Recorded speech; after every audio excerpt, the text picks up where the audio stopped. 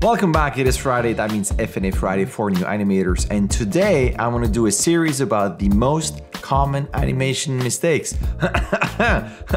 Excuse me, there's something in there.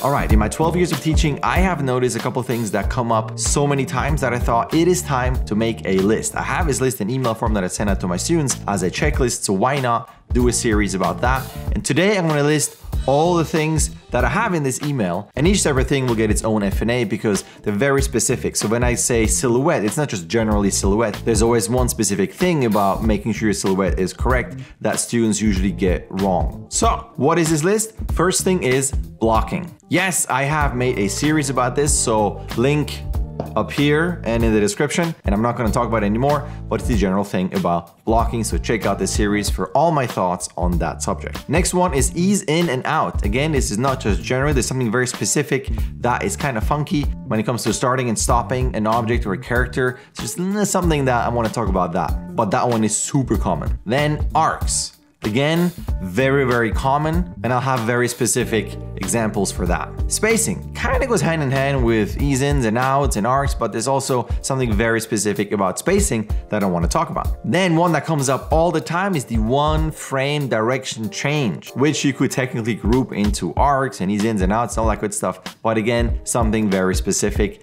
one frame direction change. Then speaking of one axis movement. One axis comes up all the time, and I will torture my students forever with that specific thing. Repetition. Nothing repeats itself in terms of place, A to B, and timing. Something very specific, again, I want to bring up. Proper balance. Balance, and especially with weight shift, there's something, again, very specific. That's the thing about today, it's specific. There's one example that comes up all the time, and again, that will be its own FNA. And then offsets. Offset is huge in terms of twinning, not moving as one unit, and just generally moving things pose to pose. And then silhouette, and again, not just generally a silhouette, there's one specific thing that people kind of get into and kind of causes some problems with the silhouette. So again, very specific examples for that. And then generally polish. Polish is its own wide subject, kind of like blocking. So we'll see if I will break that up into its own subset as well. But there's something about taking on too many projects or projects that are too long and not having enough time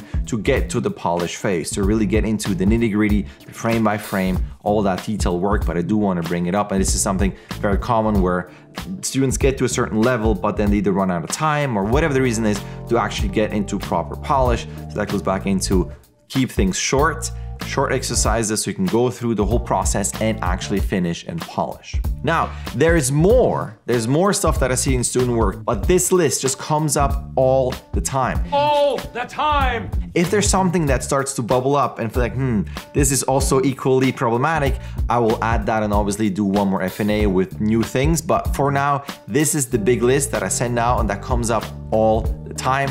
So look out for part 2, 3, and so on with specific animation examples and demos and so on. But for now, that is it. Get ready for that list. So there you go.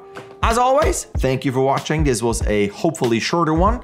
And still, if you watched this whole thing and you liked it, you can hit that like button, you can subscribe and hit that bell button. As always, any questions, concerns, bribes, suggestions, whatever you have, comment section is open. Let me know, and thank you.